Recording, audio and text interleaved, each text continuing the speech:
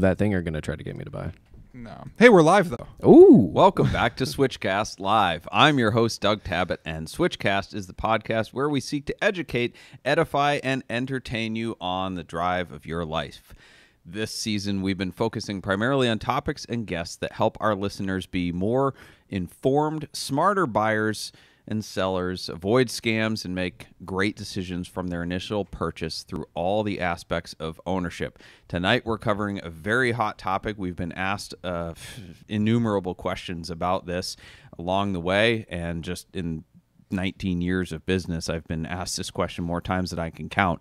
And it is always the form of, how the heck do I ship my car without getting screwed? It's a really, really good question, and tonight we're going to talk about automotive transport, how to get your car from point A to point B. As a cannonballer, I would advise just to drive it because that's way more fun, but some of us don't always have the time for that. Sometimes you buy collector cars that have no miles on them. You don't want to take the risk. Any number of reasons that driving isn't an option, or for people that are car ADD and buy like 10 or 20 cars a year and cycle through them, then driving isn't necessarily an option either. But anyway, hundreds of thousands of people ship their cars every year, so it's a reasonable topic to cover. And this actually may become a two-part series, because to start out, we're going to talk about everything wrong with the industry and some horror stories and pitfalls of using the wrong carrier. The carriers are often characters themselves, too.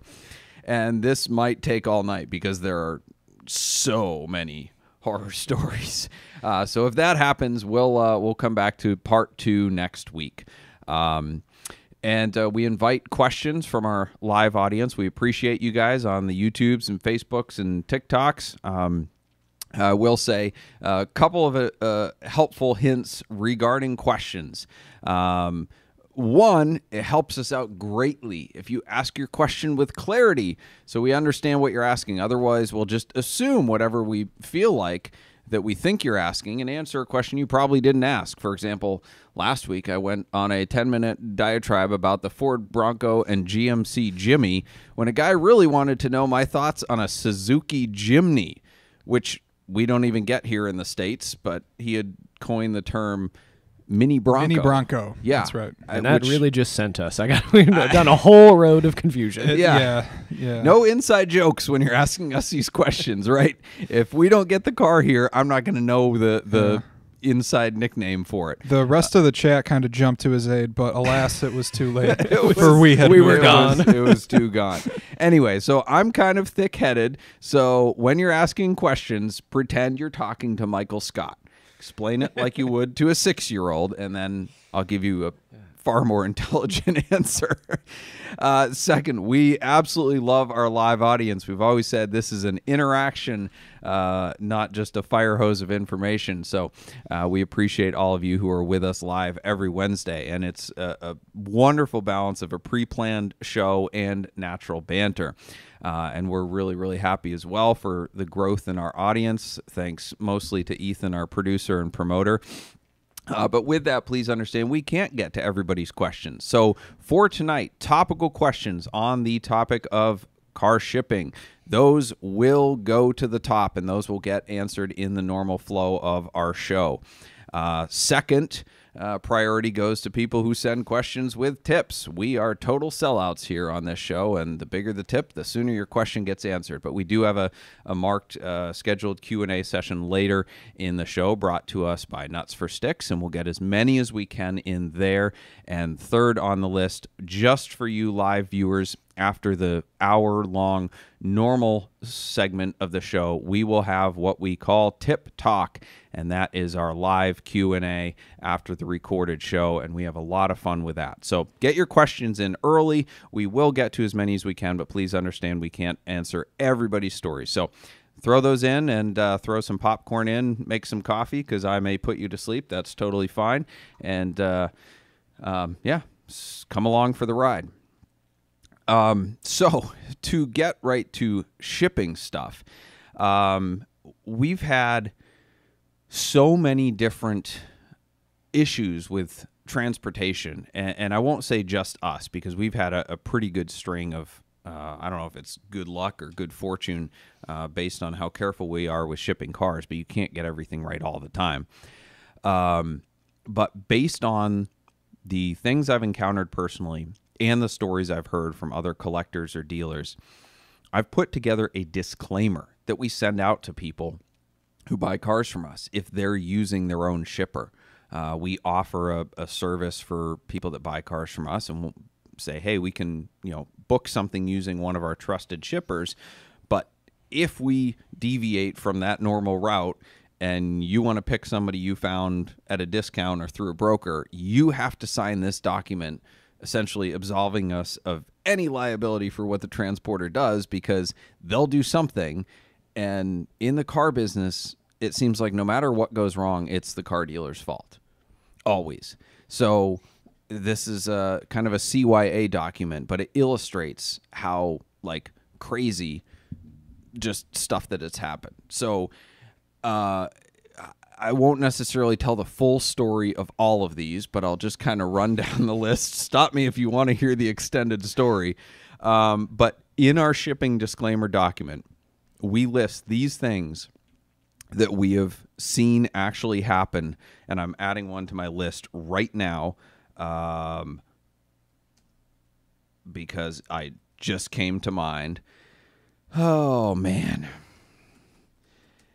So these are the list of things we've actually seen, and this is on our shipping disclaimer that we send out. We literally want to scare people out of using their own shippers. That's how difficult to navigate this industry is. So first on the list, trucker dropped a car off the back of their truck. That's not even that happens all the time. Was that with one of the double-decker situations and it just kind of came off the platform? Okay. Yes. And the wedge trailers where they've fallen off when they were driving because they loaded it in the wrong place.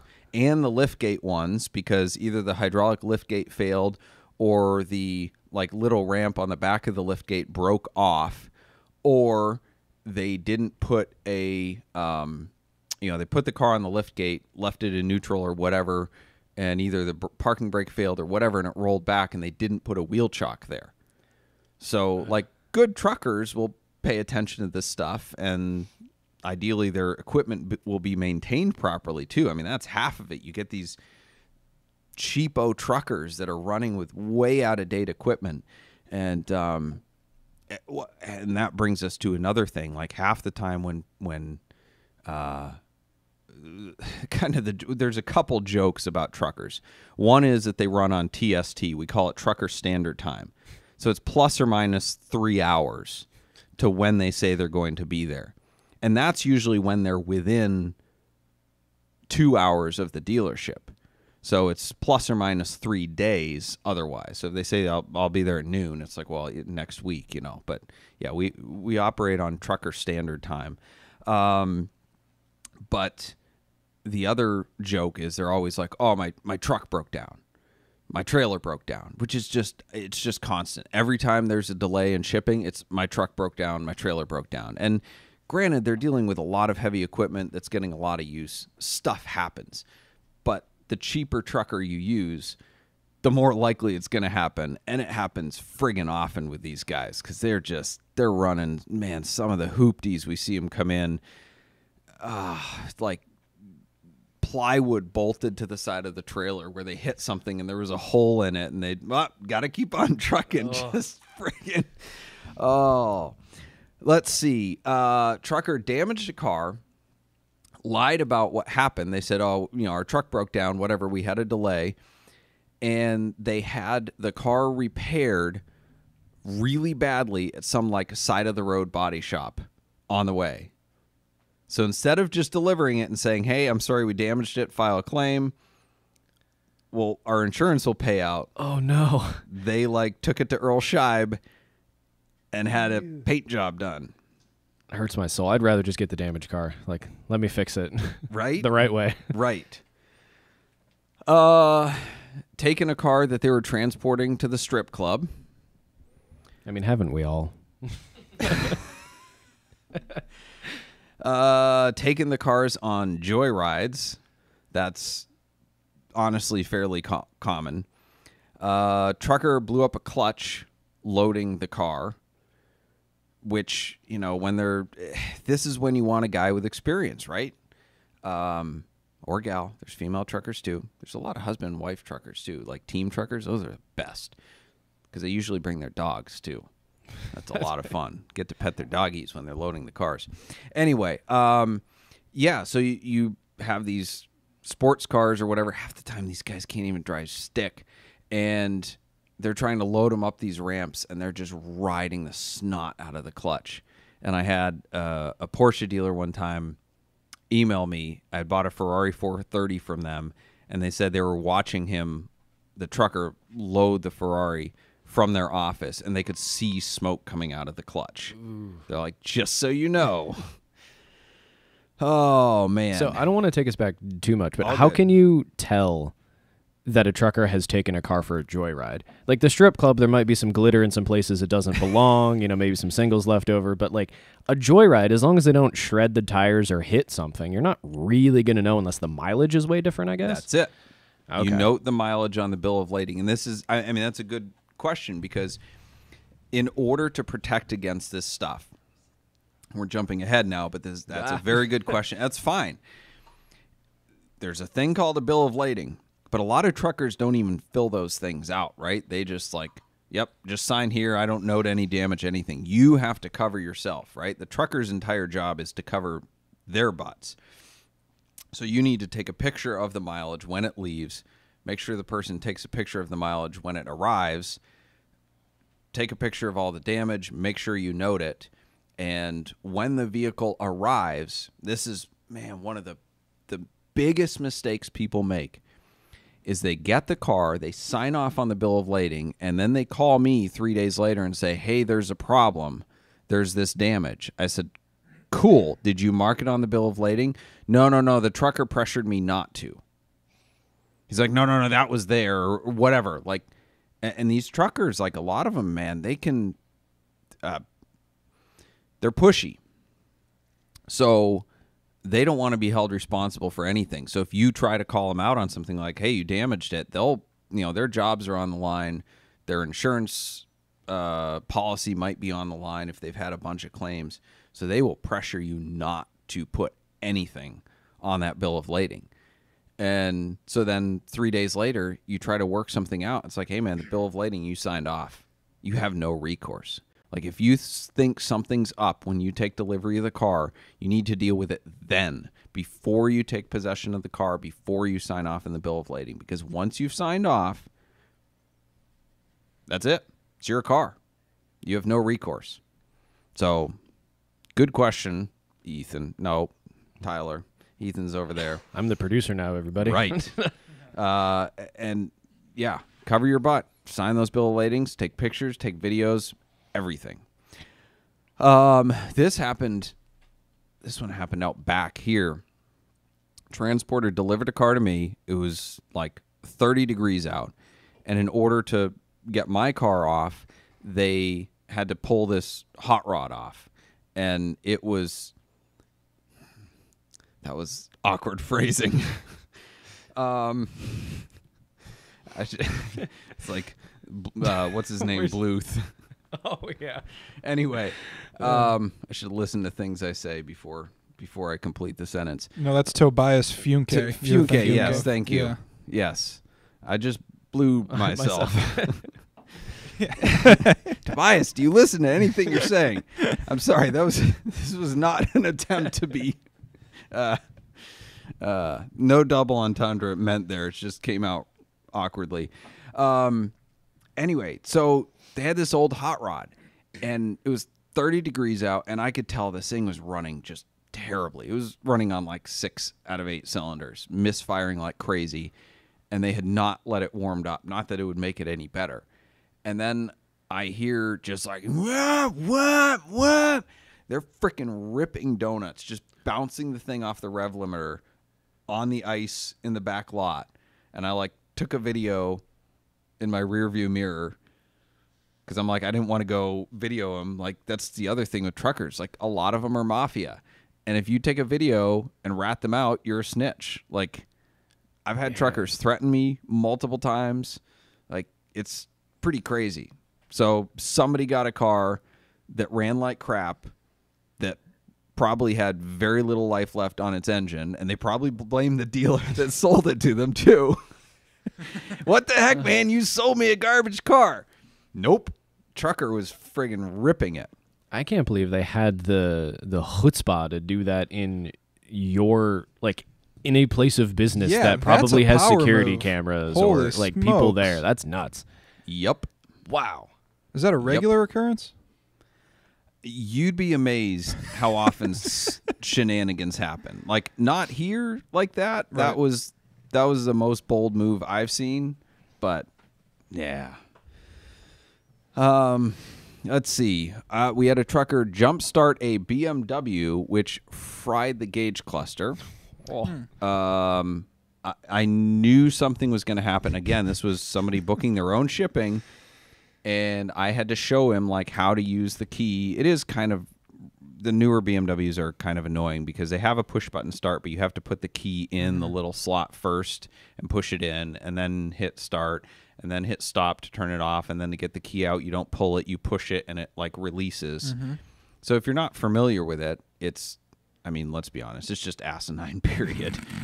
But this trucker had no clue, and I'm like, he's going to leave the key in there, and he's going to kill the battery. And sure enough, he admitted to the customer that he jump-started the car, but we had to pay for the gauge cluster because everything's the dealer's fault. We're halfway down the crazy story list, and it's time for a commercial. So with that, Switchcast is brought to you by Boxcast. Boxcast is a live streaming company based in Cleveland, Ohio, and they serve broadcasters and viewers around the world. Their founders launched Boxcast back in 2013 with one purpose: to make people a part of the experience. If you're looking to live stream your podcast, church service, car show, sporting event, wedding, or even your cannonball attempt, Boxcast is an easy and flexible live streaming platform for organizations. Boxcast is so easy that we're broadcasting the show with a phone. So head on over to switchcars.com/Boxcast for your free trial. And with that, Doug has taken leave to go. what is Boxcast? So you see the phone that's sitting right in front of you? Yeah. That's pointed right at your face? Yeah. Why is that there? That is recording you live. We're streaming What? on. Yeah. So you're on YouTube and TikTok and What's Facebook. YouTube? It's a website where you upload videos and stream like we're doing right now, so people can tune in and watch. So you're being watched by people on the internet right now. I don't know if I'm okay with that. Well, you're here, and we had you sign a release like months ago. I swear. I don't think I knew what that was. I might you need to signed have it. I might need to have my old lady look at that one for me. But I mean, we can make that happen. But we've got you at least for another 6 months, or at least until the season ends. So you know, phooey. we might need to look at next season. But hey, we'll get you taken care of. So for those of you that don't know, the Corvette Curmudgeon is here with us, and we like to ask him a question every week. And this week, for you, the question actually came from a listener. Normally, it's me coming up with this stuff to talk to you about, but a listener of the podcast. You have people listening to this friggin' dumb show? Yeah, and listening to you so much and liking what they're hearing that they want to interact. Well, I know they want to listen to me, but you young yahoos, I don't know what you got to say to anybody that's worth any value. We usually have half an hour after the show that's purely people just asking questions. That's a Q&A with Doug. We go to like 9:30, 9:45 some nights. Baffling. That's fair. So today, though, AK previously, Ethan, I don't actually know where this question came from. Was it a stream? Do you remember? This could have been a TikTok one, potentially. Okay, I'm not so- sure, though. AK asked this question previously for you, the Corvette Curmudgeon. Alaska? No, just AK, Yeah. like initials. The I'm entire imagining. state of Alaska. Okay. So AK wants to know, is the 2011 Corvette ZR1 Yeah. the best Corvette ever? Well, I mean, let's be honest. My Corvette is the best Corvette. 1998 Carmine Red C5 convertible, 6-speed manual, bone stock except for some chrome additions and extra Corvette logos and seat covers. But you know, well, the ZR1's a pretty good car. I will admit, but It's for friggin' rich people. I mean, came out, they were asking frickin' $50,000 over a sticker, and I got fixed income. I can't afford stuff like that. All these rich people and these dealers friggin' marking them up and driving the price away from the real people, that will just want to buy Corvettes and drive them. It's not fair. I mean, you could probably get one now. Well, I don't buy used Corvettes. I took museum delivery of mine. I'm the only person to ever sit in the driver's seat. You don't even let your wife drive it? Heck no. No. She's wrecked 3 cars. Oh, hey, do you know why Helen Keller was a bad driver? Nope. Why is that? Nope. What? You don't know? Please tell us. Because she was a woman.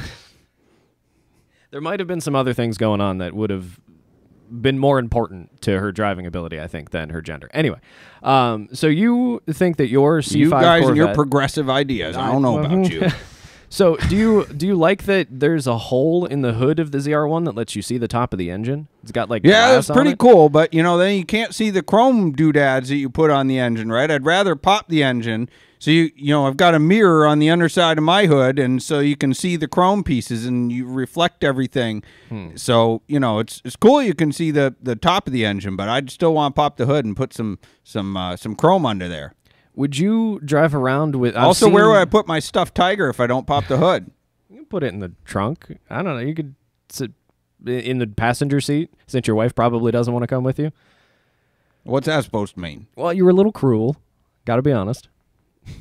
Anywho, well, very interesting. I think the ZR1 is a pretty cool car. I gotta be honest. I think I might like it more than a C5. I'm done with you guys. I'm out of here. I'll see you later. Thank you very much to the Corvette Curmudgeon. As always, brought to you unwittingly by the Corvette Buy-Sell Trade Group on Facebook, your source for cranky boomers, overpriced Corvettes, and reinforced stereotypes. Welcome back, Doug. Yeah. Speaking of... I got to find my notes here. Speaking of the Corvette Buy-Sell Trade Group, there was a really good one on there. Somebody posted a wanted to buy for a 2008 or newer C6 Corvette in the Las Vegas area. And I'm pretty sure the Corvette Curmudgeon responded because he said, I got a 1977 Corvette for sale for $18,000 in Maryland. I'm like, what part of C6 Corvette in Las Vegas is a C3 in Maryland? But how do you Doug, how do you feel about the 2011 ZR1? I think it might be one of the greatest Corvettes ever made, honestly. I'm looking at one right now. As much as I am I prefer naturally aspirated engines, I would take a supercharged engine any day over a turbocharged.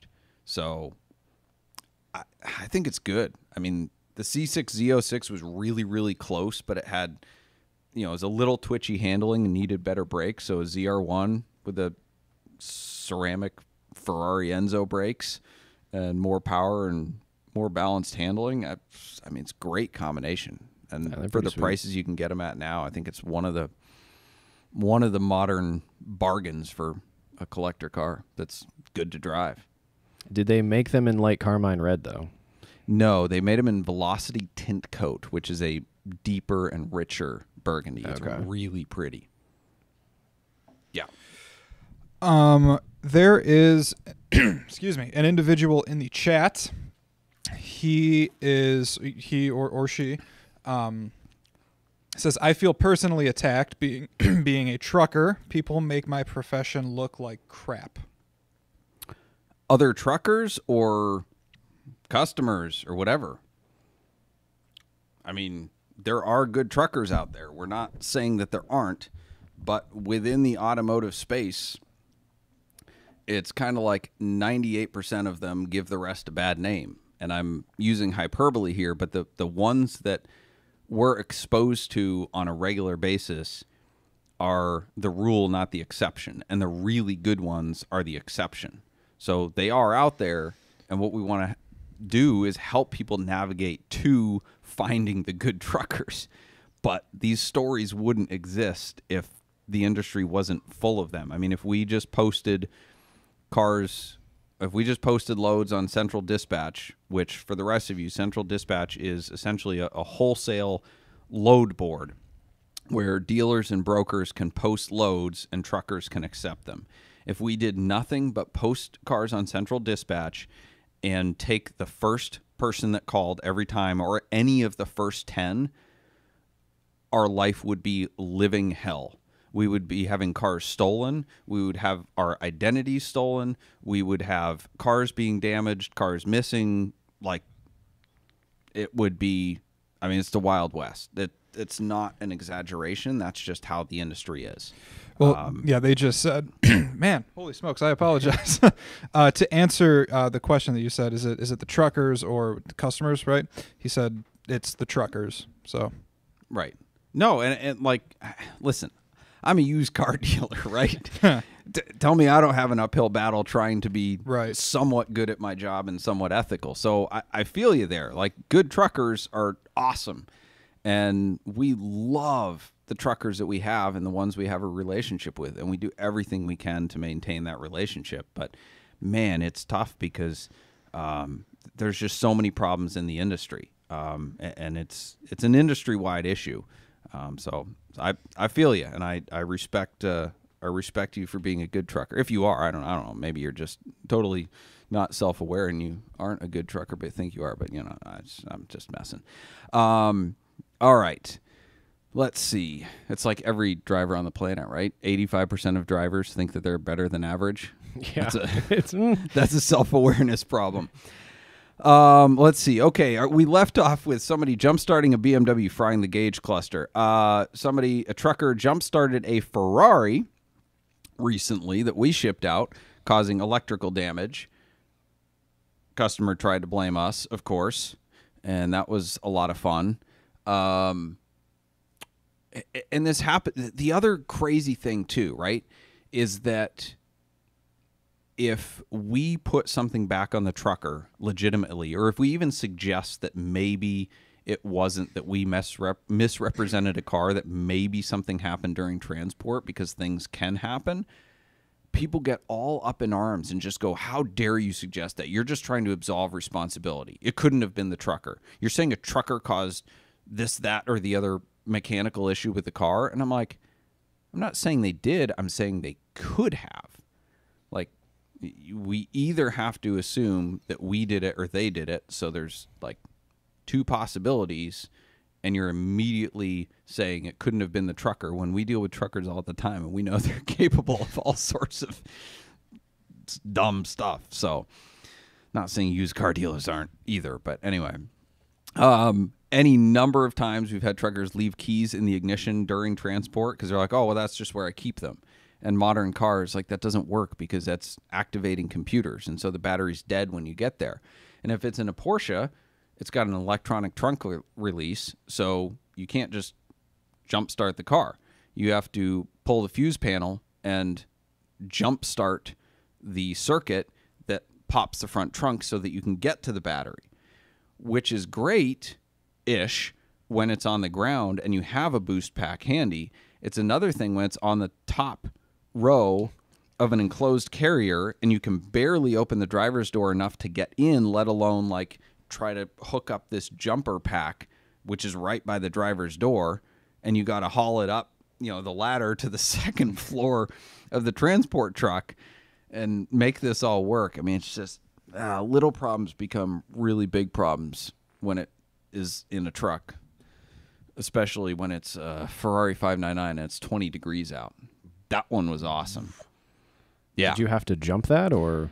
Well, kind of. I mean, the problem with that was there was literally no option because the car was dead, and I just had to take the risk that, something bad might happen. But there's a nuance to that too, because it depends how much voltage is already in the system. If there's like no voltage and you just shock it, then you can fry stuff. If there is some base voltage and you're not like shocking the system or turning stuff on that wasn't on before, then there's less risk there. So, but yeah, it was one of those where there really wasn't an option to not get the car out of the trailer. It was, you put a boost box on it, or it's just there. You gotta push. Yeah. try getting an F1 paddle shift transmission that's in gear and takes an electronic signal to the actuator to get out of gear without any voltage. We used a boost box. Stolen vehicles. Yep, truckers have stolen vehicles. That actually happens. We have customers all the time who ship us cars and they go, "Hey, I'm just going to sign off the title and put it in the glove box." And I'm like, "No.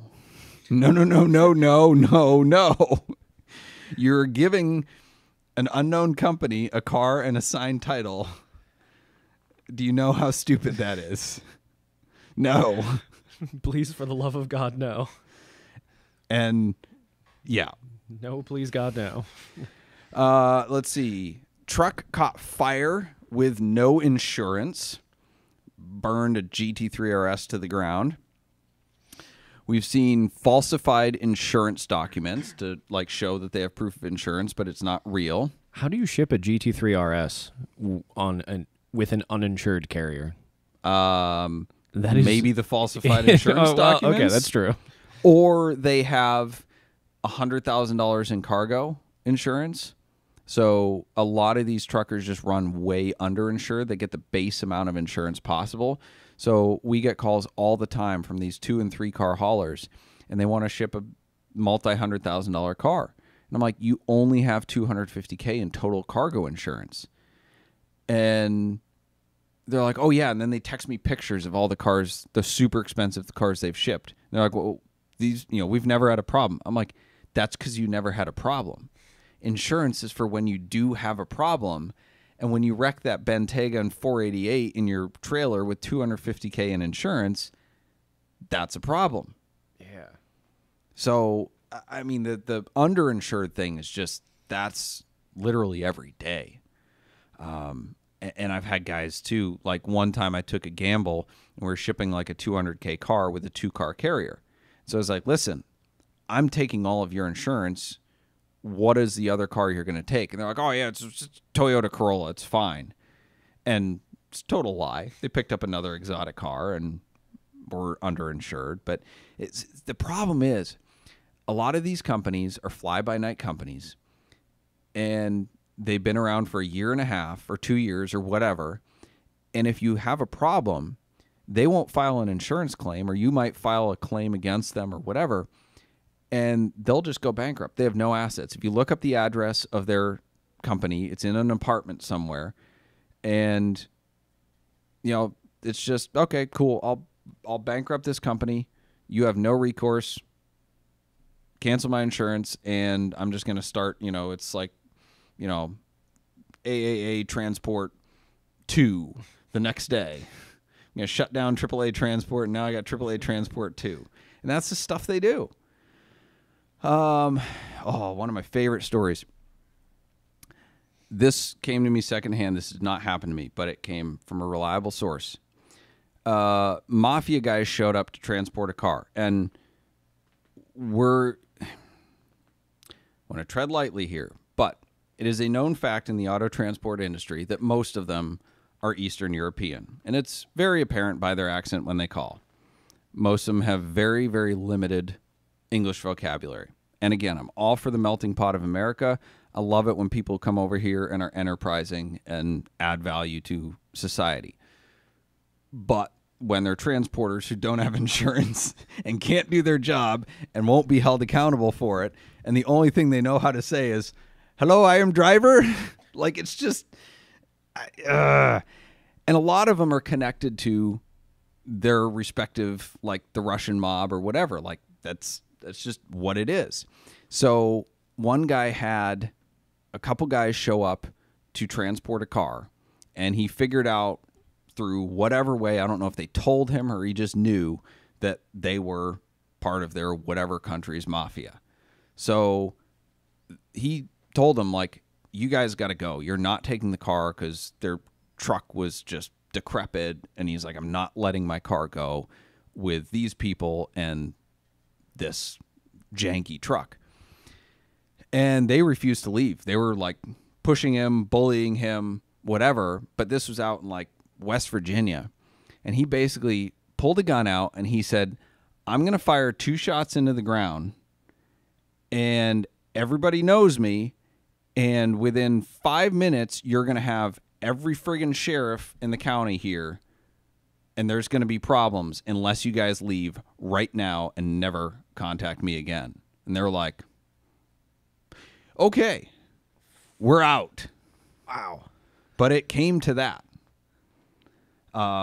I've never had that happen, but I've had truckers threaten customers, like I said before, when they wanted to mark stuff on the bill of lading. I had, when I left, just as simple as when I left a company a negative review because they fried a clutch on a car and showed up late and threatened my customer and pushed him around. The only recourse I had was to leave him a negative review on Central Dispatch, right? And not pay him, obviously. He called me and was threatening me and was like, well, you wouldn't like it if you're, what would you do? Would you be thinking of your family if, you're running a business and somebody was trying to hurt your business? And I was like, what are you trying to say, sir? Exactly. Are you threatening me? Because this is a recorded phone call. It wasn't, but I'm like, if you want to make a threat, make a threat. Don't make it veiled. Like, let's bring it on, make a real threat, and then we'll see what happens. But he was like trying to intimate that like bad things were going to happen to my family because I left him a negative review on Central Dispatch. That's insane. Yeah. I heard of this one recently. A trucking company came to get a car. The customer gave them a check when they picked the car up. Before they had delivered the car, they basically took the check, took the account and routing numbers on the check that they gave him to create counterfeit checks, write checks to a whole bunch of people, and drained his account. Oh, what? I'm telling you, there's a lot of mafia in the trucking industry. Trucker used a truck they were supposed to be transporting to haul their transport trailer when the truck broke down, when their truck broke down.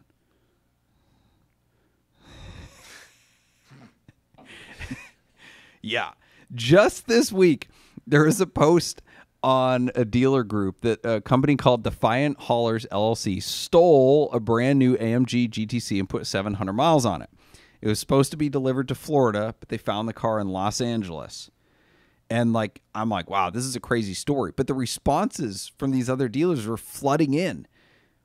Because another guy's like, yeah, I had the same issue. A customer got a car with 500 more miles and damage and nobody will pay for it. Somebody else responded, my 2019 Huracan was stolen by a different name company, but with the same address as Defiant Haulers, and we still haven't found it. Wow. Yeah. Now, I'm blaming the dealers a little bit for this because dealers are friggin' cheap, and dealers are partly to blame for the fact that these companies still exist because dealers and brokers are bottom feeders. And so they'll just go with the cheapest guy and be like, oh, well, we haven't got burnt yet. We've shipped 200 cars and we haven't got burnt. Whereas every time I get burnt in the slightest bit, I'm like, okay, change policy. How do we make sure this never, ever happens again? To the point where we mostly way overpay for shipping, except when there's just no other options. We're shipping a $15,000 car that is a piece of turd. Like, okay, fine, we'll try the guy on Central Dispatch. But, it's just not worth the risk. So I'm getting behind. We do need to go to a commercial, and then we will get to some questions. And it looks like we are going to go to part two of this transport discussion, because we've laid out the horror stories, but what do we actually do about it? It's the question. All right, Switchcast is also brought to you by Celebrity Machines. Celebrity Machines offers more than 250 different screen-accurate license plates as they've appeared in movies and TV shows, like Back to the Future, Ghostbusters, The Fast and the Furious, Breaking Bad, and so many more. Celebrity Machines also makes our dealer insert plates, as well as our commemorative 2539 plates from the fastest cannonball run ever. Visit CelebrityMachines.com for more info and use promo code SWITCHCAST to save 25.39% at checkout. That's celebritymachines.com/switchcast. We're going to go to the Scaminator. We haven't done this one in a little while, so I will explain the segment to you. The Scaminator is when Tyler will read off a for sale listing, and when I know that it's a scam, I will hit the drum or yell scam or something like that. So it's a test of how well the Scaminator can sniff out scams. So take it away, Tyler. All right. This is listed in Ohio. Drift Goodies by Papitu Pappy. Ohio Drift Goodies is a Facebook group. Oh, yes. Well, there was not a comma there, and I added one. I'm sorry about that. Whoops. This is for a 2013 Infiniti G37 for $5,000. Already. No title. That's always sketchy. Only cash. DM if interested. Serious buyers only. Don't waste my time. The no title stuff just always wigs me out. Yeah. So I find it funny they list it in Ohio Drift Goodies, especially given that it's like a uprated Altima, a little bit bay, and it was missing the front and rear bumper. It had like black primer front and rear bumpers. So I feel like a no title G37 is in a drift group is I think the owner has a different, like he's thinking like street takeovers, not drifting. So I looked this one up because the guy actually listed the VIN, right? So anybody can tell that this is a scam. This is one of the easy ones. This is not hard. The question is, what's the scam, right?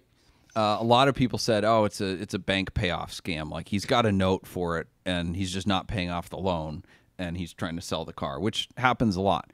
But that is not the case. I'm pretty sure that this one is actually stolen because I looked the VIN up. I don't know why he posted the VIN.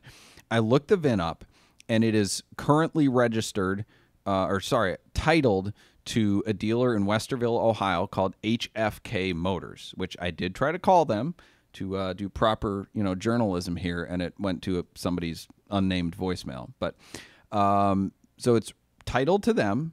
Clear title, no lien, although they could have a floor plan on it or something like that. But they bought it like 2 years ago, so floor plan note would have expired and been up by then. So as far as I can tell, HFK Motors owns it outright. So my guess is that it was stolen from the dealership and a guy is trying to sell it. Why he's posting the VIN publicly, I don't know. Yeah, like if you're going to sell something without a title, I really don't know. Don't put the VIN doesn't matter. Yeah. So honestly, this one baffles me. If anyone has any more information, that would be cool because this one's a little bit of a mystery. It's obviously a scam, but what the scam is, we're not sure. There's a good article this week from Road and Track. Well, good is to be debated here. Some of you may have seen it. Mark Spence posted it. Thanks for the tip, Spence. And the title of the article was, "The Miata is a better sports car than the S2000.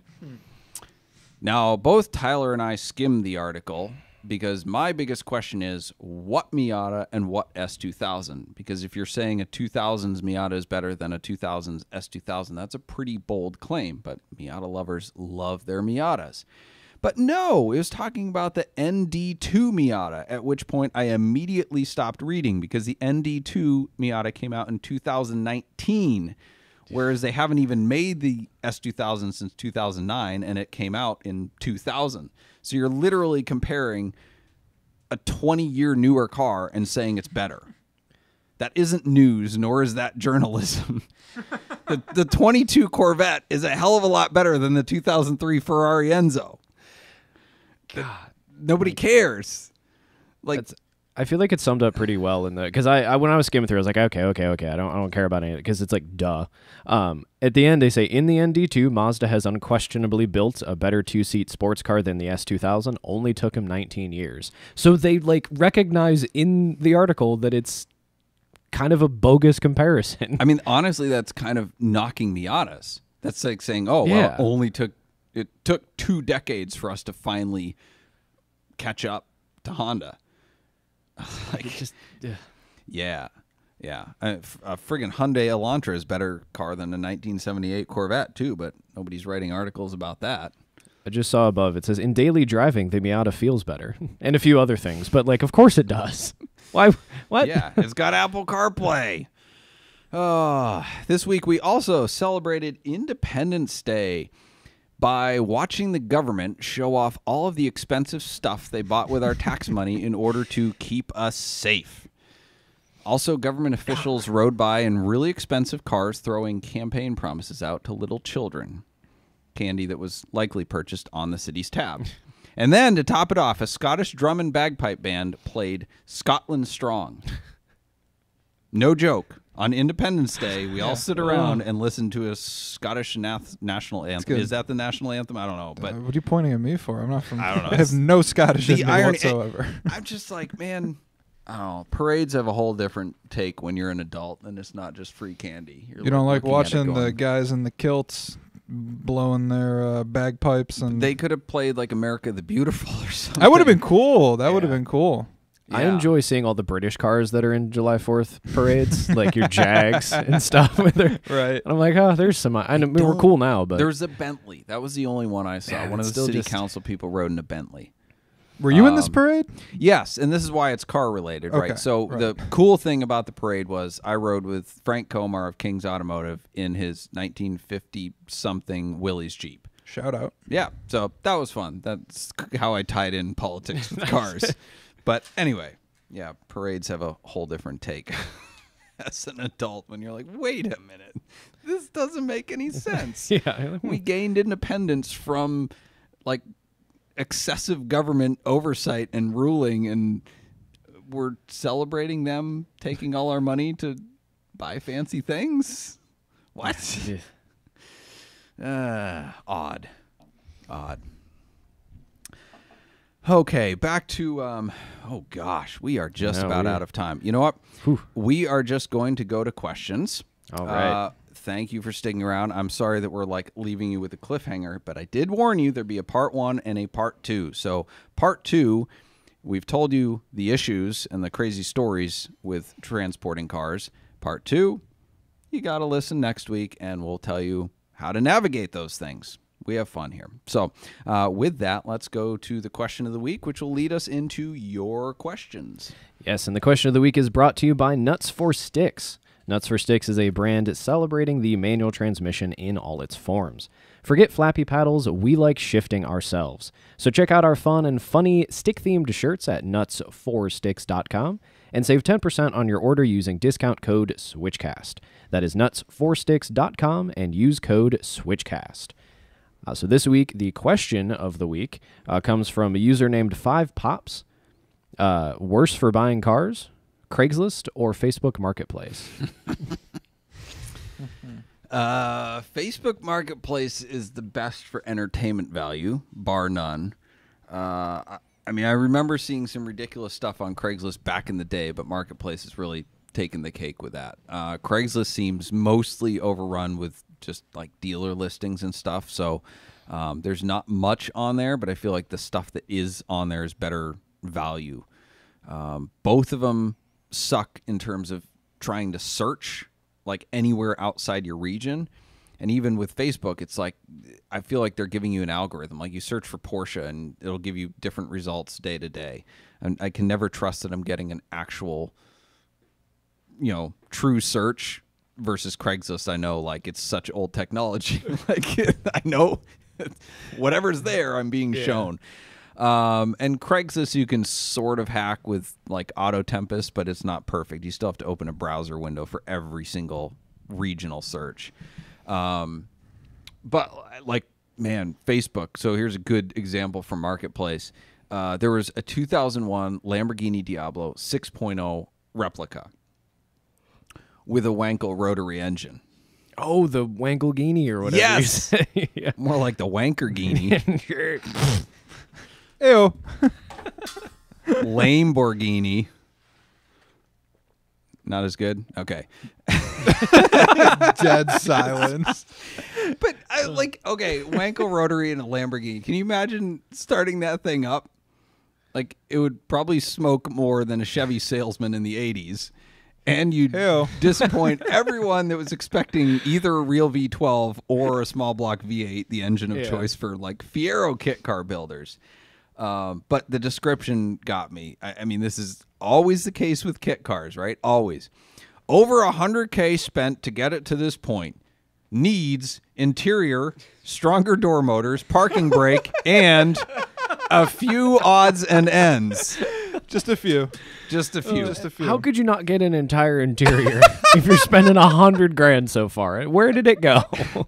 Is it in like Apex Seals or where did what's going Some on? things just get left on the table, man. An interior happened to be one of them. If anyone, I should take this back. There's there's a Countach replica. I can't remember the brand, but they make really, really high end replicas. And there was one for sale recently for like $100K. But if anyone can send me a listing of a kit car that doesn't need anything, I will send you a crap ton of Switch Cars swag, a box full of it, because it doesn't exist. It doesn't exist. I might even put some cash in there. It doesn't exist. Challenge for everybody. Doesn't exist.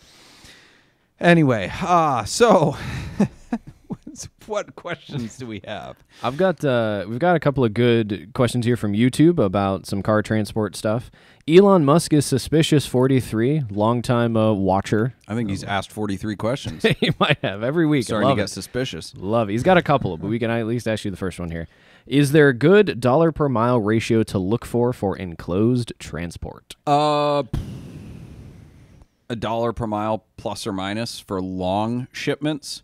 Shorter hauls, it goes up, and then seasonally, or like if you're shipping to North Carolina, you just pay the man whatever he wants. Thank you, Ethan. Bless you. Gesundheit. I apologize. It threw me off. It's like a crying baby in, Dude, in I'm church. so sorry. Alistair can't handle it. I have the weirdest sneezes. Yeah, $1 to $3 a mile. I mean, if I'm shipping a car to Pittsburgh, I'm paying at least $2 a mile. Okay. So the shorter the haul, the more that price goes up. And then if you're looking at New York or Boston or anywhere with excessive traffic or tolls or inconvenience, they're just going to charge I don't want to go here premium. Gotcha. The follow-up to that, which you might have answered a little bit, but I'm curious to see what your answer is directly. Is it a must to only ship expensive vehicles with companies that have their own trucks, or is it fine to use brokers in some cases? Oh, man. Yeah. No, never use brokers. We'll touch on that next week. Stick around. Tune in next We're going to week. get all into brokers. Yeah. You can't spell broker without broke. Are there any more transportation-related questions? I want to make sure we Yes. get to all of those. TikTok has some solid questions, but none related to We will transport. likely gotta- save those for Tip Talk. Yeah, we'll because get to we are those. coming up against the We clock. will get to those, but if you have transport questions, please go ahead. Yeah, Nick Kruger on YouTube says, I've done the math 100 times and I can't figure it out. After brokers and fleet owners and all that, I can't see how drivers can even cover their cost per mile, much less make money. Do you feel the same? Yeah, absolutely. I've run the numbers on starting a transport company. I'm like, this is stupid. Yeah, the bottom feeders are really ruining it for everybody else. I think Ed Bullion did a talk on this on VinWiki at one point to kind of explain the math behind it. And I think that they're not showing their true costs. One, because they're not paying for insurance. They're not maintaining their equipment, and they're just like, they're operating off of cash flow until something goes wrong, and then they bankrupt the company and start a new one. So, Nick, you're right. The math doesn't work because it doesn't work. It's not true math. Sketchy. Jake D says, I recently used U-Ship to get my Cannonball car home to Vermont after my run. It was about $2,000 for an open carrier. Are there better ways to go get in touch directly with a good transport company? Fantastic question. I feel like that's a next Ready week for kind the of answer? thing. It's next week, isn't it? Next week. Absolutely. That is a really good question. There are better ways. It's very, very difficult. Even on U-Ship, most of the people responding, U-Ship exists as a marketplace to connect transporters and customers directly. But if you put in, I need to ship a car from here to there, I did a test and I looked up the first 10 responses, and they were all brokers. And not only that, your phone gets just blown up and your email nonstop because they're just like, can I ship this car? Can I ship this car? I mean, you have to put them on mute. You have to block them because they call so often. So, yeah, you have to figure out how to delineate between the brokers and the actual shippers. But the problem is the shippers are never on there shopping for loads. They rely on the brokers. It's a messed up system. So there is a workaround. It's not easy, but we certainly will cover that next week. And I think also the Frank C. just asked in YouTube what car shipping companies Doug would recommend. We'll probably also get into something like that next week. If I don't know if you want to recommend anything. Well, that's a really tough question because it's like for what, for where, right? So every shipper that we use, except for the big guys, right? So you have like Horseless Carriage, Reliable, Intercity, JP Logistics, and another handful of the big name companies that just have massive fleets of trucks and go everywhere. We mostly rely on the secondary market, which is, companies who have 10 or less trucks and they have specified routes. So I've built up a database and I go, okay, if this car is going to NorCal, I have 2 people I'm calling. If this car is going to Florida, I have 6 people I'm calling. If this car is going to Texas, I have 3 people I'm calling. Because I know that these are the guys that they do this route because they've figured out how to make that route profitable. They've built a network of dealers and consumers, and that's what works for them. So it's not as easy as just saying, hey, go call these people, right? The easy answer is just call one of the big companies because they'll get you in. You'll pay for it. They'll charge you a bunch of money, and you'll wait for whenever they have an opening. But it's safe. Like, your car will arrive. It's when people want to either not pay a giant premium or get something done quicker that you start getting into, okay, what other options do I have? And that's kind of what we're covering because the easy answer is just go pay whatever Intercity or Reliable wants and wait however long they want you to wait. Yeah, but I had not all Intercity. of us have unlimited money or time. Ooh, whoops, Freudian slip. I had an Intercities ship a car once, and I missed the date. Not a what little you bit. said. It is not. And that wasn't on purpose either. There was a fine experience. The car came here; it was great. But I missed the day that they were going to pick up the car by a little bit because there was some paperwork stuff with the seller, and I had to wait like another 2 or 3 weeks for them to get another truck in the area. The car got here; it was exactly as expected. Like the paperwork, as they'd noted, like it was fantastic. But I paid for it, and I waited a long time. Exactly. Yeah, and there's a saying that I saw in a trucker's trailer one time, and he says, you've got good, you've got fast, and you've got cheap. It's like you can pick 2 of those. But honestly, in the trucking industry, really you can pick 1. You get good, it's not going to be fast or cheap. You get fast, I guess you could get fast and good, but it's going to be insanely expensive. Yeah. A customer of mine one time paid Reliable $5,000, I think, maybe more. I don't know what they charge. Yeah, thousands and thousands of dollars to pick up a car on the East Coast and ship it to him in California to make sure his was the only car on the trailer. I think it was more than 5. I know it had to be because it cost more than that to go from east to west. Maybe it was 15 or 20, but Wow. yeah. I do always wonder Dedicated how trailer. much they're pulling in because when we go to these shows like Amelia Island, there's always the parking lot that's filled with Reliable trucks that are just parked there because they're like the event sponsor truck or whatever, and all the show Concours cars are coming off. I'm like, they're raking in some dough. Speaking of Amelia, because there's auctions at Amelia, it's time for the appraiser. And do we have one more commercial we need to get to, or did we get to all of them? We got to everybody. All right. So the appraiser is where Tyler and I see how bad we are picking, predicting prices. We each pick an auction for the other person and see where we can, how close we can get to the hammer price. So last week I picked a 92 Porsche 964 Turbo for Tyler in his favorite color, sort of Amazon green, 71,000 miles, cashmere interior, good service history. He guessed it was going to sell for $165,000, and it went for How much? $210,000. Whoa. So, Honestly, I thought I might be a little low, but I just you get up there and it's kind of weird. Like, where's it going to fall? it was a good sale number, and it was a good premium for good presentation, a good seller, good color, like everything all worked together for a high number. So, but this is a better trend because the other 3 you've missed high.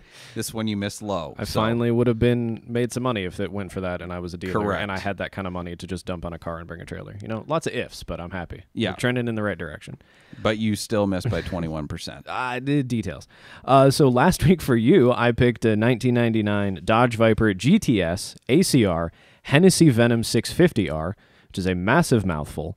On the podcast, you had originally said 120. We talked a little bit later. Let you drop it down to 110. Still fine. I saw it's the fine. picture. It's, That seat I was said I totally allowed. torn up. So It Yes. was reasonable, so 110 was the guess after seeing the driver's seat. and it sold for 78,500, which is a miss of 40%. Yeah. Which is that is a spicy number. We're finally getting into my territory. Right? I just need to keep picking like really. This is the first one I missed Awful high stuff. on, too. However, okay, there's a lesson to be learned here for everybody listening. This podcast is where we seek to educate, edify, and entertain you. Here's the edification, right?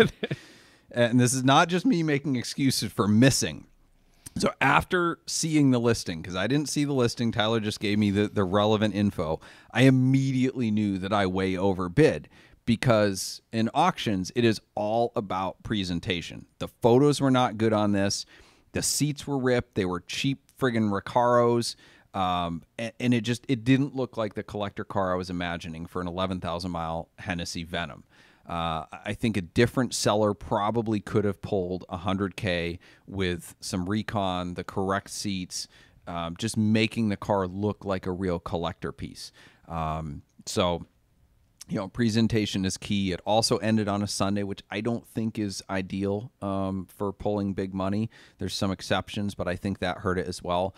So that's one of those visual things. If I had seen it, I probably would have guessed significantly less when I just looked at the listing, because you just get that feeling of a car, and that listing didn't give it. And Do you want some bring a trailer confidence? And sure. So the last comment on the listing says the Gen 2 market is starting to settle. Auctions speak for themselves. So that is also complete crap, right? The friggin' commenters on Bring a Trailer, every auction, high or low, they think they're experts because they comment after it ends, and they're like, oh, this says the market's crashing. Oh, the market's peaking. The market's doing this. And I'm like, one data point does not make a market. And if you can't look at the car itself and go, hey, there's 5 reasons why that car sold low, like, it just shows your ignorance. And I see it all the time. Oh, the market's crashing. The market's doing this based on one data point. And it just, it's not the case. That's just such a ridiculous assumption. This isn't your car for this week, but I just saw on Bring a Trailer that they have a Ferrari F50 styled like kids coin op ride machine that ends in 17 and a half hours. And it's currently I at might $3 need grand. that. I think you do. It belongs somewhere in the Switch Cars showroom. That's on Bring a Trailer? Yeah, and it's yellow with yellow. Oh, it's Pretty good. It's a Zamperla Zap 50 children's ride. Isn't there a fake F50, like a Fiero kit car F50 on Cars and Bids also? There was last week, I think. What did that go for? I do not We'll know. look that up later. Okay. All right. It is time for the props and flops. This signals we gotta the end do- of our... What's that? Don't we got to Oh, do we our have auctions to for pick next our week? cars for Yeah. next week. Yes. guy, man. Golly. Okay. You go first. All right, so for you this week, this is listed on... well, actually, I'll tell you that later. It is a 1996 Toyota Century hearse. Oh. Is it one of the like crazy ornate Yes. hearses? So those who Whoa. don't know, Oh, Toyota yes. Century is an extremely opulent and amazing luxury car that was only sold in Japan. The seats are cloth. It's got doily window covers, and on the seat, it rides like I a used cloud. one in my wedding. We Yes. drove away from our wedding in one. It was for Japanese dignitaries. Exactly. Yes. So It's they the made Rolls-Royce hearses. of Japan. The hearses of this, if you can imagine the most ornate Japanese style architecture and art with it's like a, dragons. it's like a and- Buddhist statue. Yeah, and it's gold. It's like Yes. all gold. I don't know if it's real gold, but it's colored all gold. It might be real gold.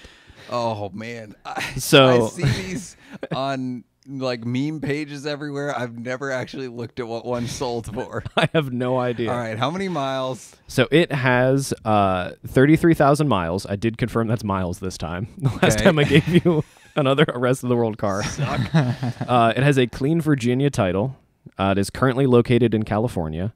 It is a black exterior with a gray interior. It's got the digital dash.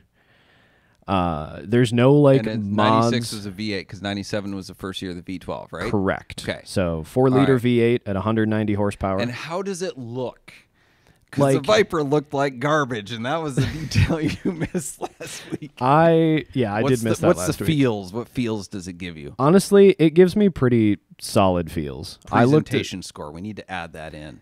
it's got really good presentation. It is a Okay, dealer selling it. 33,000. Which Japanese dealer? Is it Japanese Imports or Duncan or It's not either of those. Let me. Carcraft? It or is. Where's the? whatever? And what site is it on? Cars and Bids. Cars and Bids. Okay. Vans from Japan is the. So I think it's like maybe a. They've listed some stuff on here, but they've. So regular Centuries go for like 8 to 15 grand for a V8, which is tragic. They are worth so much more than that because they're way, way better than any Bentley or Rolls Royce, and have zero maintenance costs. But a hearse, man, that is a wild guess. It looks like somebody made an El Camino or a Ute out of a Century and then just then put a Buddhist plonked, temple a on Buddhist top. temple on the back of it. It's amazing. A Japanese El Camino with a Buddhist temple. How do I possibly value that? Holy smokes! Good luck, man. Like this, and honestly, the photos are good. It seems to be in good shape. It's got I'm the seat gonna doilies. Say 13.5. All right, 13.5. Just like there's novelty factor there. Nah, let's go 14. Why not? All right, 14. But I feel like the novelty factor is so over the top that you can't, like, it's totally unusable. You buy that to go to Radwood and nothing else. Oh, with that attitude, it might be totally useless. God, I would daily this.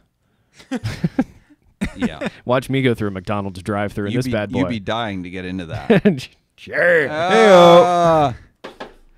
All right, what's my car for this week? Oh my gosh, yours is equally as terrible and awesome.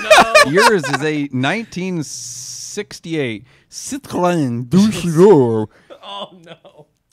but it is not just the Citroën. regular 2CV Duchero. It's a Fourgonette. For the listeners and viewers at home, and for me, please explain what the heck that is. Duchero Fourgonette or Truckette version offered a versatile cargo area that proved useful for European tradesmen and delivery workers, and even as the basis for mobile homes. So it's like the French Ford Transit van. Okay. With This can't be some worth that weird much. paint on the side. It's like military gray, and it has like Picha de le Fruit on the side or something like that. All you people who said I couldn't pronounce Citroën. I think you just keep getting worse. Citroën. Citroën. Ah, gosh. This cannot be worth very much. Okay, 68 Citroën 2CV. It's in Montreal, Quebec. 48,000 kilometers. It's for sale by a dealer. It's on P-Car Market, and the presentation score is it's like a 9. And there's a bunch of Citroëns in the background. So they probably know what they're doing. So this is in Canada. Yes. So you'd have to import it to the U.S. if Yes. you are in the land So of you have freedom. 2.5% duty on top of it. It does Yeah. come with like a few scale models of different liveried ones and like ambulances and stuff like that. So you could like start your own little enthusiast display. Are for these your rare? car. Can I ask that? I've never seen one before in my life, so I think so. Is this northern Canada or like Saskatchewan? Montreal, Quebec. Or okay. Sorry, Montreal, Quebec. Before any more of that happens, I have no idea. I'm just gonna say 10 grand. Maybe. All right, so they're both kind of hearse type things. So the Okay. question is, does the French bread van go for more than the Japanese El Camino Buddhist Temple. I feel like if the Duchevaux goes for more, I'm going to quit. Like, there's no way. That's very true. Something is wrong. This is the litmus test of the automotive Yeah, car that's- market. So I'm gonna say 10 grand. All right, I said 14 on the Buddhist temple. Okay, Buddhist death temple. Don't forget about the fire up there. Fire? See how Canada? There's a fire up there. Oh, There it's isn't gonna- in these Think photos. about how. Okay. Well, Yeah, well, never mind. You know what? It's okay. Forget it then. Yeah. All right. So with that, it's time for the props and flops. Both two giant flops leading into the props and flops. How the heck All did you guys right. pick two? Switch Cars is the enthusiast. I think we're trying to like screw each other now. Oh, Clearly. This for me now. the goal here. Doug does this for a living. I have bought like 3 cars in my life, so A I'm just Toyota need to- Century. like I'm hearse just is a being great cruel pick. at this point. Like the weirdest but the coolest stuff because I want to talk about cool cars on here. So And a that's my Toyota goal. Century. Did you Buddhist see- I'm temple. gonna have to show you a picture, I Ethan. Not- saw it. Yeah. Switch Cars is the enthusiast dealership where we buy, sell, consign, service, and store only cars that we like ourselves. Check out our hand-picked inventory at switchcars.com. Our pick of the week from Switch Cars inventory is... It is an FD Mazda RX-7, which is For the non-nerds, that's a Oh, yeah. 1993-ish. ish the roundy bubbly one. They're gorgeous cars. Unfortunately, this one doesn't have the pop-ups anymore, which It's got the frog lights. yeah, whatever you want to. So I did important details. I took a photo of your little key tag you got on it. So it's a 93. It's red, which is a Yep. fine color. VIN is 1765, and it says it's 1 of 1 on here, which is kind of It was cool. like a Corvette. I don't know. It says 1 of 1. Is Well, this that's like that's Miata? keys. That's how many keys there are. Are you serious? Yes. That's what we put on the key tag. There's like 2 keys or 3 keys. We're just It gonna comes with 1 key. One of gloss one over key. that. It comes You know, with it's- 1 Nice. key. The key is really rare. It's also a slick top, non-sunroof car, and yeah, cloth interior. How many miles on it? It's low miles, right? Did you have that? You didn't have that on the. No, I keyframe, did you? don't. No, I have no idea. Sorry, it's 1 of 1. It's one. It doesn't matter. It's That's rare. a new arrival. We don't have all the details, but it is a very, very nice example. Looks to be pretty stock as well. So if you're in the market for a collectible FD RX-7, hit us up. Our flop of the week. No, this has to be the prop of the week. No, it's the. I made it the flop. I don't know how I did that. Anyway, I think it's a prop. Charges pending against a man who drove his Corvette on the Chicago NASCAR course. For those of you that don't know, NASCAR Xfinity Series set up a road course in downtown Chicago, and yes, it's a new thing they're doing, and yeah, they temporarily suspended shooting crimes so that people could race around the city. And hey, man, look at the stats. So yeah, some dude drove this like red and yellow flame wrapped C8 Corvette. He drove through a barrier and did some laps on the course before he was apprehended. They have charged him with negligent driving, lack of a valid registration, and operating an uninsured motor vehicle. Aw, Which I don't know how you have a C8 that doesn't have Yeah, insurance. that's but crazy. That sounds like it might be worth it to drive on a street course. Honestly, yeah, for sure. The flop of the week might have been this like windshield banner this dude has, or just maybe the wrap. It says "Never run out of bad" on top of the windshield. what? What? Never run out of bad? Yeah. I thought it said never run out of gas, but that's even better. Oh, maybe that is. It's really tough to see. Never run out of It's never run bad. out of something. No, there's no way it's. Oh, I hope it's bad. Oh, he ran out of bad then when the cops got him. Anyway, so the question is, was this worth it, right? So he got charged with negligent driving, which is a new one. I looked up the Michigan code, and it is, quote, a person who operates a vehicle upon a highway or a frozen public lake, stream, or pond, very specific, or other place open to the general public, including an area designated for the parking of vehicles in a careless or negligent manner, likely to endanger any person or property, but without wantonness or recklessness, is responsible for a civil infraction. Did you also look up the law for Illinois? Gosh darn it, this was in Illinois. He's like, all right, happened in Chicago. All right, what's Michigan doing? all that work. Chicago, Michigan. For I don't know. nothing. Chicago, Detroit, whatever. I Yeah, mean, not really at that least close. the guy didn't wreck it. Speaking of Detroit races, the pace car driver wrecked a Corvette leading the Indy race up there a couple of wasn't years that- ago. yeah, So it was- I'm impressed that this guy actually made it around the track and didn't wreck it. So. But anyway, so if it's the same in Illinois, it doesn't seem like a giant charge. Probably worth it. Maybe a couple $1,000 in lawyer and court fees, and Probably couldn't have paid You that money broke to the get there. internet. Yeah, right. couldn't have paid the money to get there anyway. Right. Speaking of breaking the internet, our prop of the week is we have a new Instagram follower. This isn't really news. We're a little more popular than to celebrate one. Here we go. But it is because their handle is Nissan Cross Cab. Oh, What they are trying to do for Nissan Cross Cabs, what Ed Bullion has done for Manuel Murcielagos from their page, quote, taking Nissan Murano Cross Cabriolets from cult car to collector car. yeah. Ethan, get in at the ground floor, man. You've got, It's Ethan, a you've got to buy sign. one It's a before they go through the sign. roof. This is true. Do they have any photos of like the I didn't mint even ones? intend that pun. Only going up in value. Oh, heyo. Oh.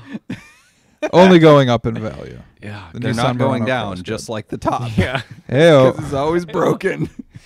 You got to get like the one of the mint or the blue, like Those This one ones is a are mint sharp. green one. Those Oh, ones is it? are Yeah. sharp. The ones I always That's- see around here are black. There's one Nah. in particular I see. It doesn't do much No, for this me, is a man. mint green one, and Yeah. it resides What's in the this like interior? big storage facility. I don't remember. In with a bunch of collector cars, like they're really Wow, they they're love serious their cross about cab. I've never Holy seen anybody smokes. driving a cross cab with a frown. This is good. This is good. Yeah. How do you drive a car with a frown? I usually like use a steering wheel and an engine. Heyo. We need to get Ethan's AO on like a soundboard. Just so when he's like, "Ayo."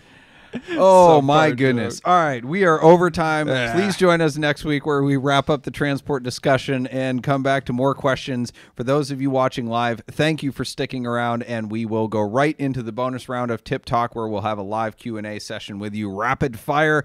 So thank you to Ethan and Tyler for keeping me above board here somewhat. Thank you to our sponsors, Boxcast, Nuts for Sticks, Switch Cars, Celebrity Machines, and Parallel Printworks, and Stephen Holm Woodworking. Our bumper music is provided by Emily and Ivory. You can stream their full album on Spotify or SoundCloud. Ah, yes, you can actually see them live at Collision Bend Brewery in Cleveland on Friday night around 7 p.m. This episode will be available next Monday in audio format wherever you listen to podcasts. So if you're listening on audio format, too late, you missed our concert. Thank you for listening, and we'll see you next Wednesday at 8 p.m. as we look forward to edifying, educating, and entertaining you on the drive of your life. Cue applause track. All right, we do have a tipper here. All in, right, in Tip TikTok. Talk starting Um, out strong. We did wait for after the show to get to this because it didn't have anything to do with transport, but it's from Mr. Nobody, who is a TikTok regular. Sweet. They want to know. We can assume he by the Mr. Have you seen the 23 Cadillac Escalades having massive water leak issues and GM isn't doing anything? Are you aware of this? I'm not aware of that. Does it surprise you to hear this? It does. I've heard of Tesla having massive issues, the Cybertruck having massive water leak issues. I've heard of Jeeps having a lot of recalls. Yeah, that does surprise me because Chevrolet is 1, 2, 3, 4, 5 on the J.D. Power 2023 U.S. Initial Quality Study. Wow. Yeah, GMC is 6th. Cadillac is 8th. So they are all at the top. I've always liked Escalades. This certainly surprises me. Yeah, massive water leak issues. Like massive water leaks or lots of issues. See, I don't know if the issues are big or if there's a lot of small issues, but what is true, what we do know, is that GM is apparently not doing anything about it. That also surprises me. Yeah. Not that I'm like a huge GM fanboy, but Ford is really good at like not doing things about bad engines. And I don't know, I mean, I know every manufacturer tries to push stuff off. Porsche's done it, BMW's done it, Ford's done it. They've all done it. They've made massive engineering mistakes and then just said, yeah, too bad, so sad. But I'm sure they will eventually. Every manufacturer comes along, whether it's because of pressure from a class action lawsuit or just the general market or whatever. Just because they're not doing anything about it now doesn't mean they won't. Right. They may be coming up with a solution. They may be waiting until they get hit with a lawsuit, something like that. I don't know the internals of how all that stuff works, but like our Mercedes has, the W212 Mercedes has subframe rusting issues, right? So it's like almost 10 years old now, more than 10 for some of them. And Mercedes just announced that they'll be covering them under warranty like within the last 3 months after people have been dealing with this issue for half a decade. So I'm sure they will. It's just a matter of time. They got to come up with a fix and, He also says that you should check out the Chevy SS for sale on Facebook Marketplace for $70,000, 37,000 miles on an automatic. So, what are your thoughts on? Does that sound all pretty standard That's to you? insane. Or is that yeah, right? That's a my Corvette is best Corvette sedan scenario. That's ridiculous. 70,000. Unless it's one of the like Z06 clones, because in Australia, so the Chevy SS is a Holden something or other. Yeah. And in Australia, they made a Z06 version with the LS7 engine and the giant brakes and different suspension. And somebody made a clone of one of those a while ago in California because you cannot import them. Holden Commodore, thank you, Hot Rod. Yes. I was going to guess that, but I would rather be ignorant than wrong. You would have looked so cool if you did, though. No, it whatever. I look so cool anyway. I don't need to try hard. No, if it's like a Z06 clone, then that's cool. But Right. other than that, that's a my wife wants me to sell this listing. Let's do one more quick TikTok one, then we'll hop back over to YouTube. Okay. This was the first question. Actually, I want to get to this guy because he's asked this a few weeks in a row, and it's just never quite fit in. Unexpected Santa. What is your favorite road to? Yeah, right. Let that sink his in. Username. Yes. I thought that was like the framework of a question. Right. Like Yeah, so unexpected Santa. Santa. Like somebody's going to give you a Yeah, gift. right. What do you take? I was not ready for that. Okay. Irrelevant to the Surprise question. gift There's just giving. unexpected Santa. Unexpected Santa. Yes, from the user. So what is he Unexpected Santa. like? Come down your chimney on August 7th, or Yeah, surprise. It's like that line from what was that? Is that Die Hard, John McClane? Where he says, Oh yeah, surprise, Mr. Falcon. Yeah. Yeah. That's the TV edit. Oh, is it really? Yeah, it's do you have great. like sideburns and a goatee instead of a full beard, wearing tie dye. Yep, pretty much. All right. Unexpected Santa. Favorite road to drive in Maine? He's asked this a number of times, so think about this one. Whichever one has been paved recently. Them frost heaves are real sons of guns up there.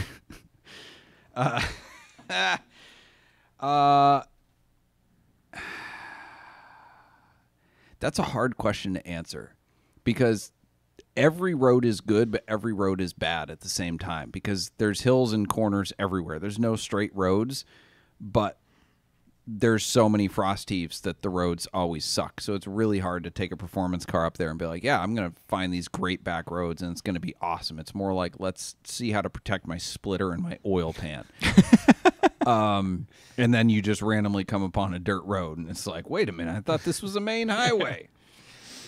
Yeah, so for that, I don't have any like super favorite roads. I'd be open to suggestions for the next time I go up there.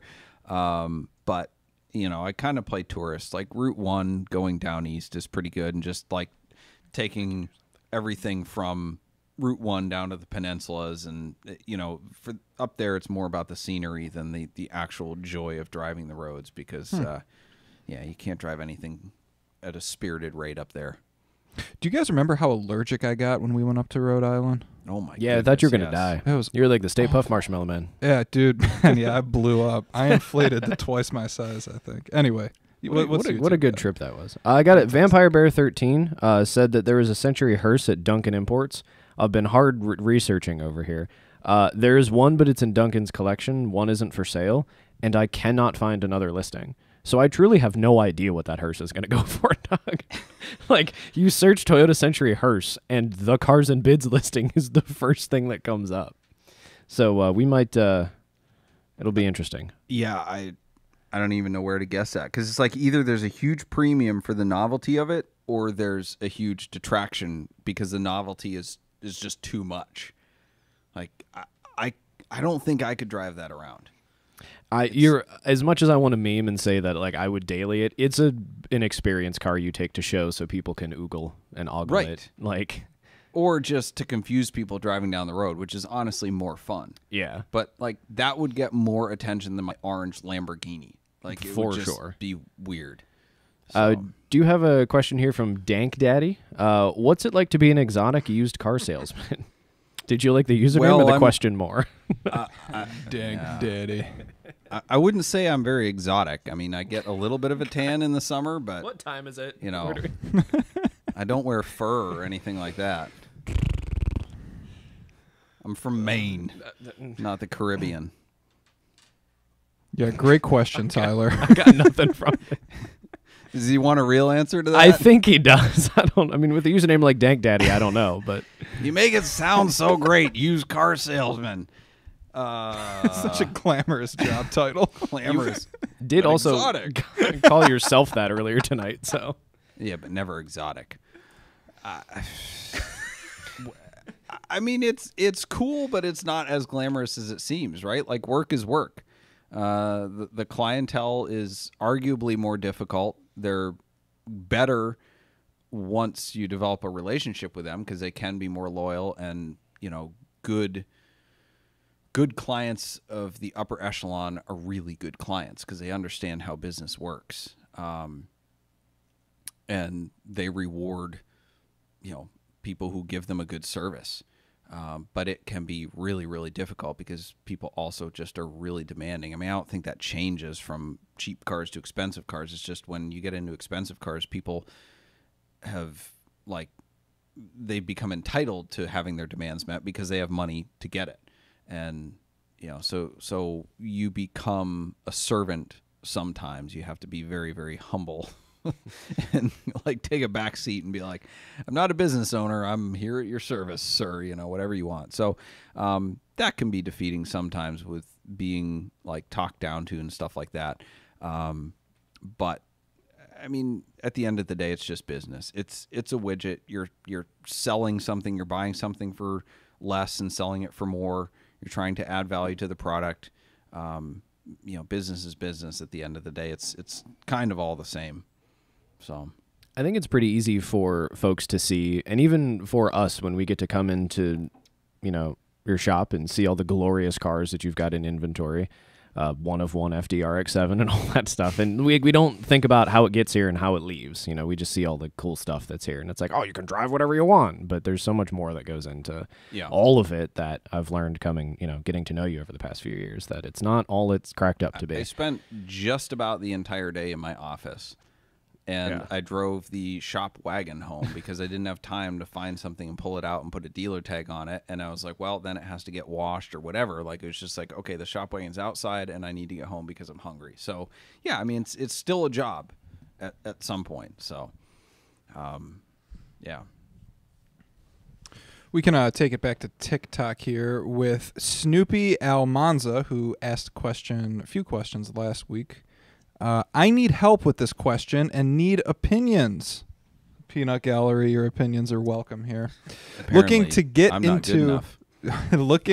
He did say opinions with an S. Looking to get into. I can give you multiple. Looking to get into hatchbacks. Open the door. Been debating. Holy smokes. Why did I give him more alcohol? Yeah, right. Been debating getting either a Focus RS or Volkswagen GTI. It has to be a 4-door. Tyler, speak to this. Technically, a hatchback is a 5-door. He can't help himself. So does You it can have get to a be Mazda RX-8. That's a 4-door. Does it have to be a hatchback? Well, Is that he one of said the requirements? they specify that they want to get into hatchbacks. So I would assume that he's looking Oh. for a hatchback. Sure. I feel like I think I've driven a Focus RS once. It wasn't very fast.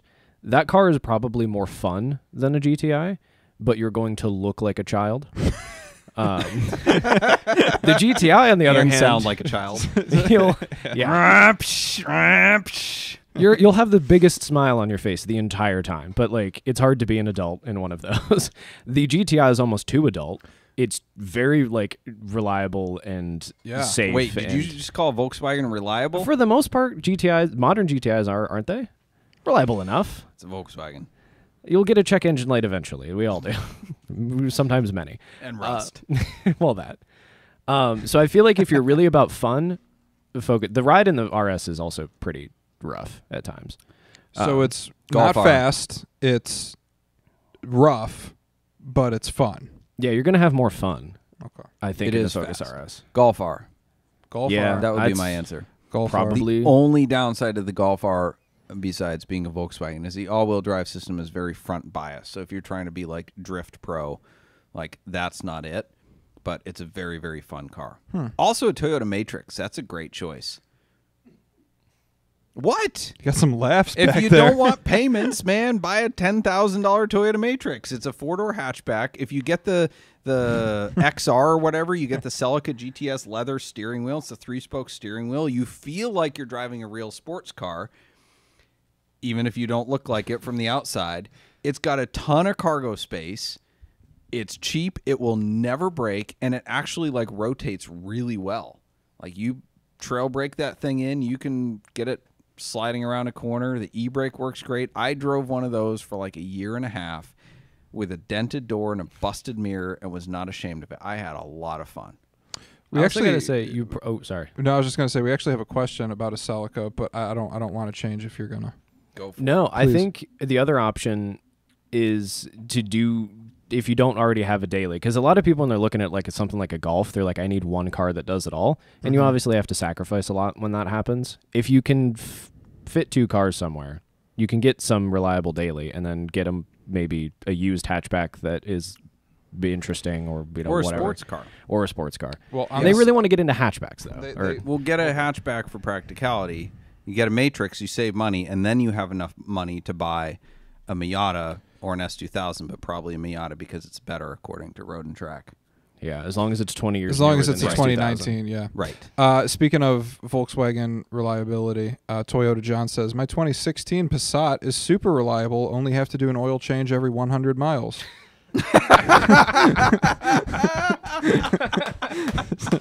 We love self-deprecation. We love it.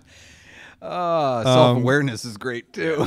Yeah, that's good. That's Oh, really man. good. We're getting kind of late here. Maybe we'll more. do One one more more. question from TikTok. Because we ran over on the regular show, yeah. Well, okay.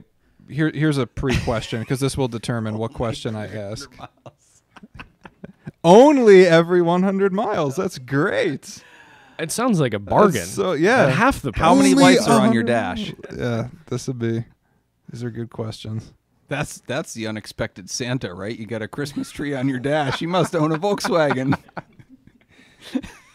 However, on the other hand, we have Ethan Haynes who is saying, I've tracked the piss out of my 2020 GTI and it's been fantastic. 60,000 miles, one issue. So there you go. Well, yeah, if you like exactly. understeer, one you'll be issue, great. you only have 60,000 miles Holds on up. it. Try 100K. Just wait. I had a Touareg that was issue free until 60,000 miles, and then I sold it to the next guy. Do you know what the Fireball run is? Fireball. Sorry, I just think of Dwight Schrute Yeah. in The Office. No, I don't know what Okay, the Fireball well then we're just going run to get is. rid of that question. I assume it's a poser cannonball where you stay in hotels. It is it is whatever it is now defunct because the question was what are your thoughts on the now defunct Fireball run? That's a good question for next week. Yeah, I'll Would look they it up. do and- like shots of Fireball at every stop? There we go. That yeah. would be why it's defunct. Yeah. But we'll Yeah, let's do Pro-Charged F-150. He was here last week as well. Thoughts on the first generation 1970s Toyota Celica?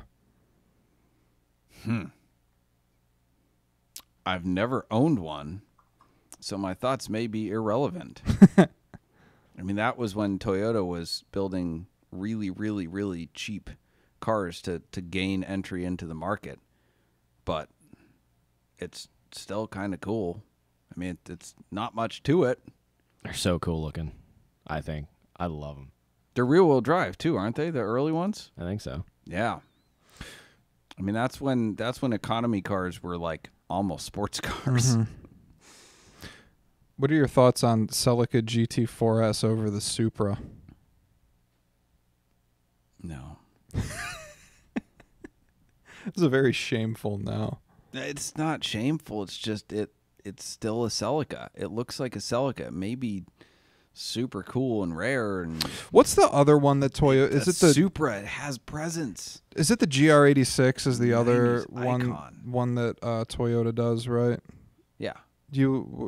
I mean that. Well, what generation Supra is he? I guess about? that's fair. I hear Supra and I immediately think of like 1995 Supra twin turbo right, giant as wing. That most is the people only probably Supra do. that exists in my world. What generation Celica GT4S do you typically think of? Isn't there only one? I Like don't the know. mid 90s? Tyler? I thought there was only one. Well, then there Yeah. you go. Mid 90s. We can just do mid 90s to mid 90s. I mean, that's why I was thinking like that generation Supra versus that generation Celica GT4. But one thing we know, the Miata is better than them all. All right, guys? Per Road and Track, yes. According to Road and Track. What stereotype are we enabling this week? Well, Well, with that, I thank have. you all very much for joining us on the live bonus round of Tip Talk. We will see you next week, and we'll talk more about transporting.